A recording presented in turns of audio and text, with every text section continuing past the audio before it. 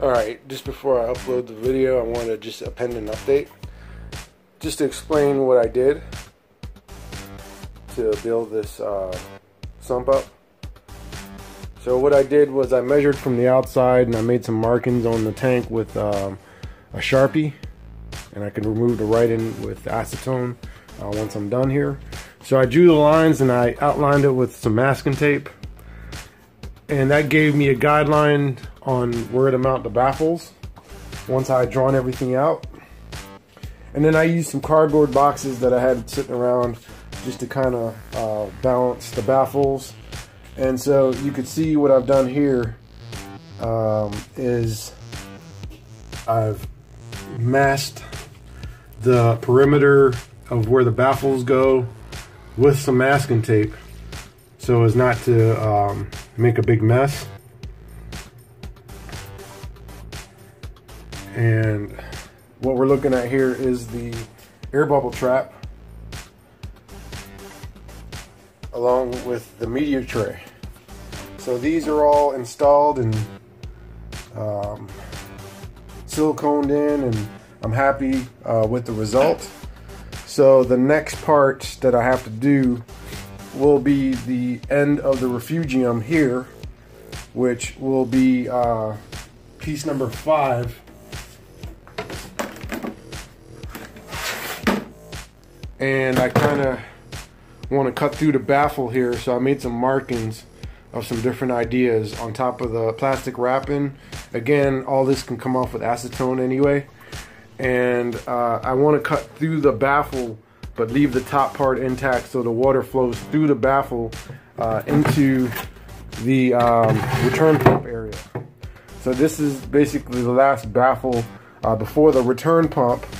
The return pump goes down here. I've got about 6 inches between that, and then the number 6 baffle is going to be the reservoir. It'll be the automatic top-off reservoir. I'll lay that down in there correctly when I'm ready to put it in. So this ATO is going to give me about 8 gallons of volume, so I'll be able to fill it up with fresh top-off water, and then put a an ATO sensor in this compartment here to give me automatic top-off.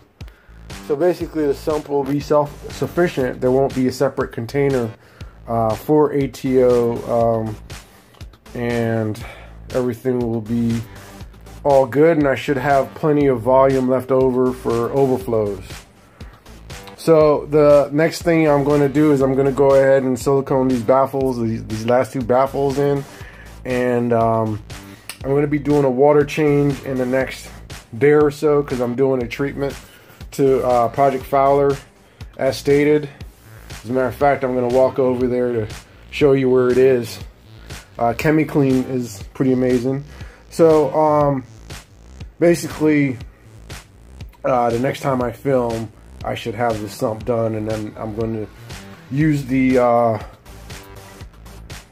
water coming out from the water change as a water test as well. I'm just going to test it out on the floor and see how the baffles are holding up. So anyway, I'm going to go ahead and walk over to Project FOWLR now, just to show you the result of the ChemiClean. So you could see the cyanoalgae is all dried up now.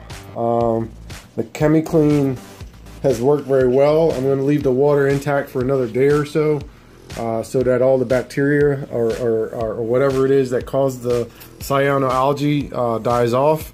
And then I'm going to do a 20% water change, which won't be very much. I'll probably just lower the water till about right here and change some of the water out.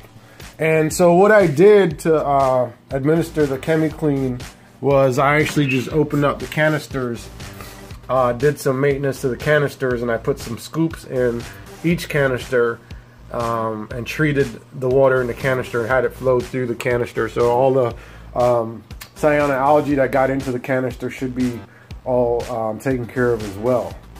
So I can't say enough about ChemiClean. It's pretty amazing. And that's it. Go ahead and upload this, and thank you for watching my video.